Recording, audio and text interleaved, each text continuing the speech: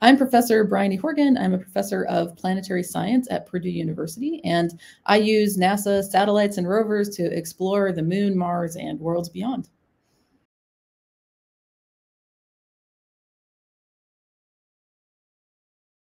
Perseverance right now is located in an ancient river channel that was carved by water flowing across the surface of Mars over 3 billion years ago.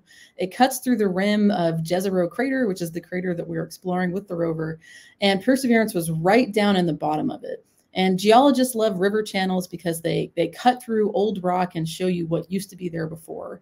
And so in the bottom of this very ancient river channel, we found some layered rocks. We think they're sediments that were laid down a long time ago. And in those rocks, we found these very small little spots. We actually called them leopard spots because they're these little areas of kind of gray or blue surrounded by dark rings. And the way that you make those kinds of spots is through chemical reactions. And those kinds of chemical reactions on Earth sometimes are actually driven by microbial life. And that's one of the big things we're looking for on Mars is signs of ancient microbial life trapped in the rocks.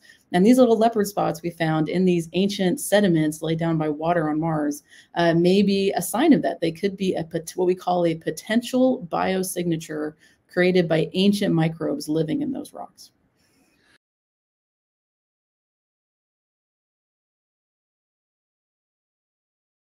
So one of the reasons that we think this could be a potential sign of ancient life is because we don't just see these little leopard spots that have this chemical reaction recorded in the rock.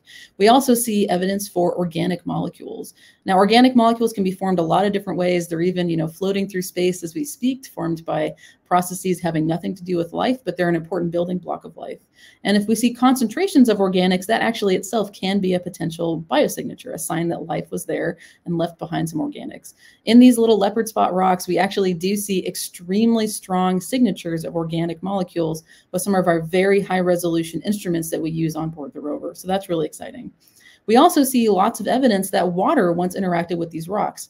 I already said these could be sedimentary rocks that were laid down by water flowing over the surface, but we also see evidence that water flowed through these rocks later in the form of salts that are trapped in the rock in these veins that cut through the rock, sort of these white stripes of salty rocks that kind of cut through the sediments. And so we see lots of evidence that water was involved in these rocks, both when they were laid down and later when they were altered. And so that gives us a lot of confidence that these rocks record an ancient environment that was habitable for life, including microbial life.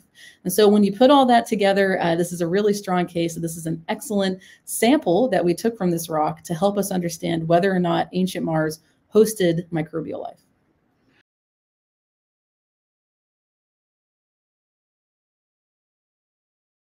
So the way the rover investigates rocks on Mars, we actually have a bunch of different instruments on board that we use together to understand what a rock is and what it might be telling us about ancient habitable environments. So I work on the camera team on the Mastcam Z cameras, which are the eyes of the rover, and we use those to scout out which rocks look interesting.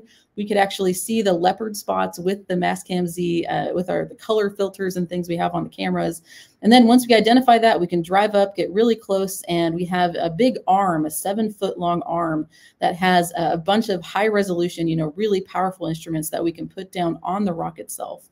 So on the end of that arm, there's an instrument that can map out the chemistry of the rock at the scale of a grain of rice, so very, very small. And that's the one we use, the pixel instrument. We use that to detect these evidence of ancient chemical reactions across the leopard spots. We also have the Sherlock instrument, which is a spectrometer that zaps the rock with a little bit of light and looks at how the rock reacts.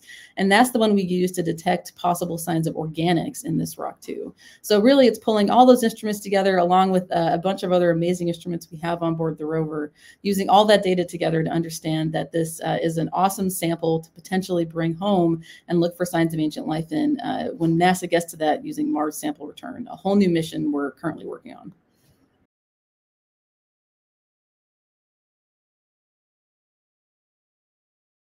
NASA is still working out how exactly we're going to bring that sample home, but we have a lot of great ideas, and NASA is really just fine-tuning it. So right now, the rover is carrying more than 20 samples of completely different rocks that we've sampled over the last couple of years, roving through Jezero Crater, and those are actually on board the rover itself. We also have a set that we left behind just to be safe, make sure they were in a nice, safe spot on the floor of Jezero Crater, just to have as a backup plan.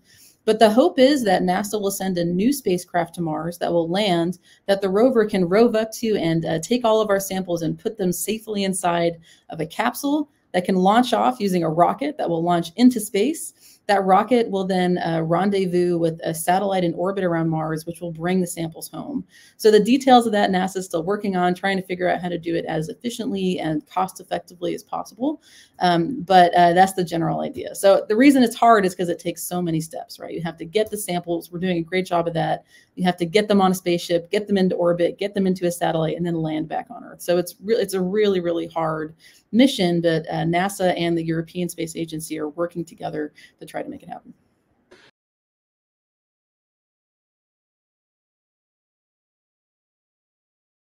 I'm an optimist, so I think that we will find signs of life beyond Earth, hopefully sometime soon.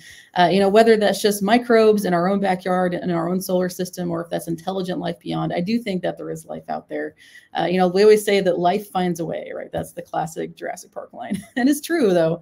Life is incredibly resilient. I find it hard to believe that Earth is the only planet that life ever evolved on. So I'm an optimist, I'm hopeful, and that's the reason we're exploring Mars. It's because we think life should be common in the universe based on what we understand about it.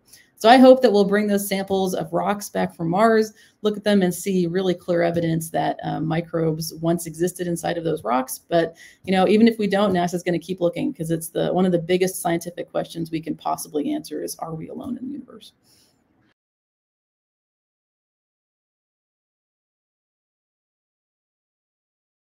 So I became a planetary scientist because I started reading science fiction when I was in college, actually, not until I was in college. I didn't even know you could do space exploration as a career, really, unless you were an engineer, until I started reading all kinds of amazing science fiction books. I also read some of Carl Sagan's early books and watched the Cosmos TV series. And that actually, explained to me that you can be a planetary scientist. That's a job that exists. And so once I knew that, I started thinking about applying to grad school to do planetary science. And here I am working on a rover on Mars.